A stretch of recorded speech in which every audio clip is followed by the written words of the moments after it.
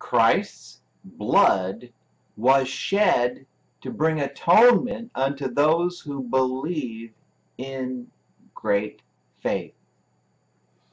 The Lord God declares these words regarding sin and the shedding of blood innocent.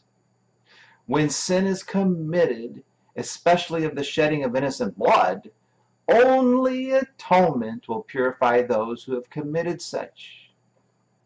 Under the law, atonement can only be made by the blood of those who shed such. However, God so loved the world that he gave his only begotten Son to save the world through the atonement of his own shed blood, so that all men and women should not perish but have life everlasting with forgiveness, redemption, and final atonement. End of message.